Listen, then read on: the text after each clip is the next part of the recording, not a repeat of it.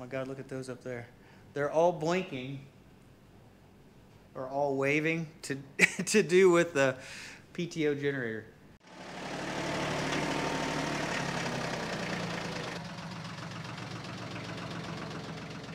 Hey guys, today is a dreary, cloudy, rainy day, and it's a perfect day to test out the PTO generator and see if it can power our whole house. So let's go ahead and move this over to where we hook it up.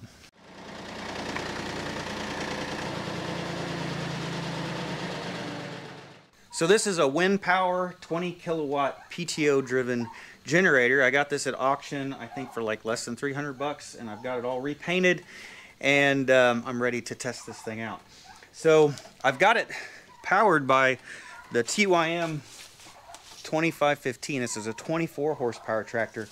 This 20 kilowatt generator requires 40, but I think I only need half the power, so I'm hoping I can use half the tractor. So we'll see whether this combination works. That'll be one test.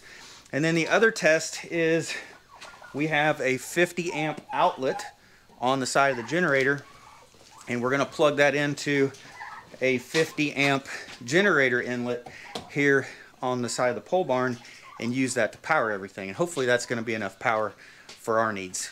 So the way I have this set up, I have two ways that I can power the house with the generator. Now, one way is to power it through our solar power system, the EP Cube, and it will power the house. Now the other thing I have set up is on my output panel, I have a generator interlock here, so I could actually turn off the solar power here and then turn on the generator inlet, and I could directly power the house directly with the generator and skip the solar power system. Especially if I had some kind of a problem, it's a good choice to have. I think this interlock here, I think I got it off of Amazon for like less than 50 bucks. So I mean, it's a cheap alternative to give you flexibility to be able to power things more than one way.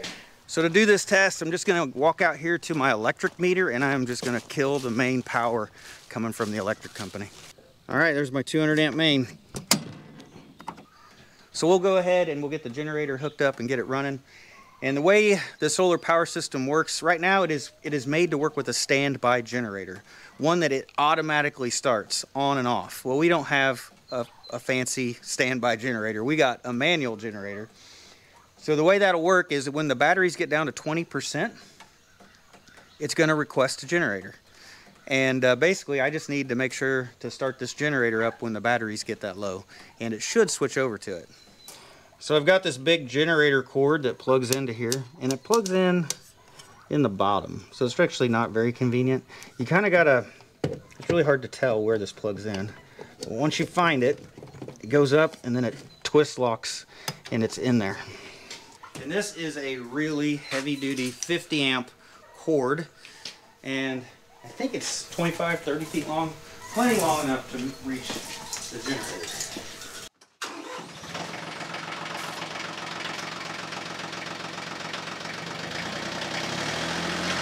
So I've tried to get the solar power system to take the generator, and it has a very narrow band of frequency.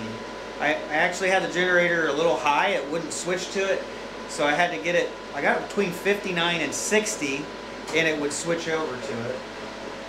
And it just switched over back to it again. Right then it actually just switched. And the problem I'm having is as soon as I put a load on the generator, so it switches over, the generator powers the whole house. As soon as I put a heavy load on it, the generator frequency dips.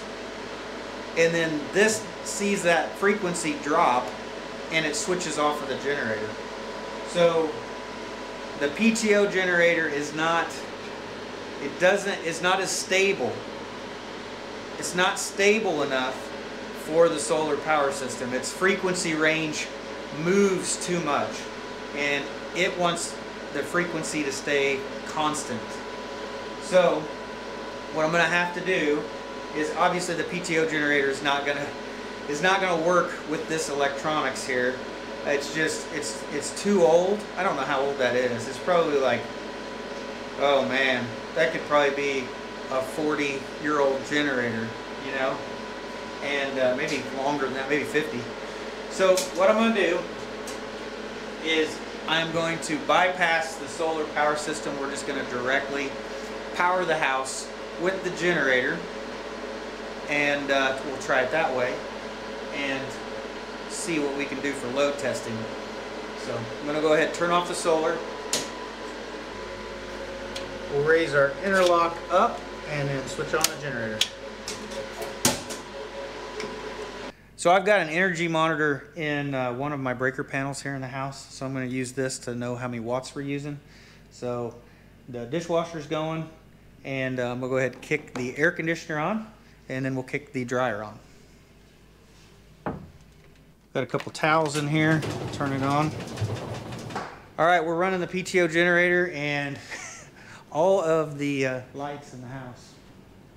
Oh my God, look at those up there. They're all blinking or all waving to do with the PTO generator. Definitely doesn't have clean power for sure. So yeah, you can see, I mean, look at that. So that's cycling with the dryer. As the dryer spins, all the lights started to blink.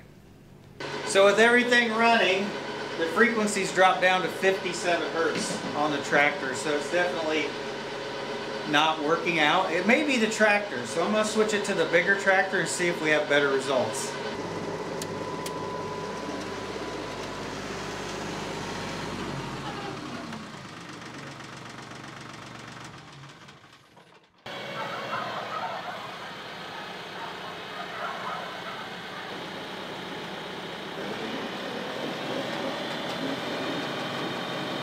All right, I got the big tractor running now. I got it at 60.5 hertz. I'm gonna go ahead and switch the power over to the generator with one hand. There we go. All right, I'm gonna go ahead and turn on the air conditioner, dryer, put on a bunch of loads, and we wanna see this stay the same. We don't want it to drop like it did with the smaller tractor. All right, we are running the dryer, the dishwasher's on, and the air conditioner's on. And look, we don't have no funky blinking lights this time. Everything actually looks really steady. There's no waving lights. Everything looks good. So definitely the bigger tractor fixed that problem. So my Emporia Energy app, it's my energy monitor on my breaker panel. It says the clothes dryer's pulling almost 5,000 watts right now. Got the air conditioner going, it's only pulling about 1,000. And the only other thing we can really kick on is going to be the oven. So let's go ahead and kick it on.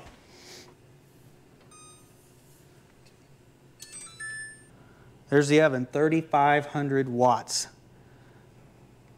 And everything still looks good. So the lights aren't blinking. Everything's staying steady, just like it should.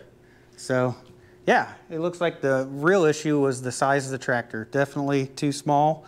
The bigger tractor seems to be keeping everything fairly steady. So we'll head out back out there and we'll check, make sure the frequency and the voltage still looks good. So our frequency dropped down to 59.8, and it's still really good. And our voltage is still staying steady. Got 120 volts on that outlet, so definitely looks a lot better for sure with the bigger tractor. I'm going to take a couple amp readings and we'll see exactly how many amps we're pulling. I think I've got about as much turned on as I can. Whoa, look at that.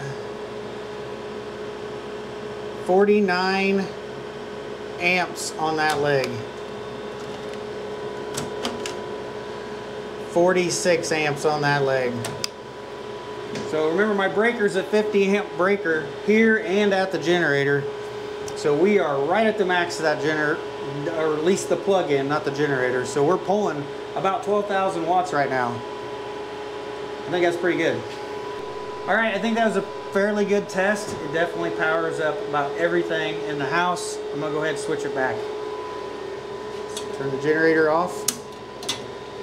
Turn the main breaker on. Now we're back on the battery backup system.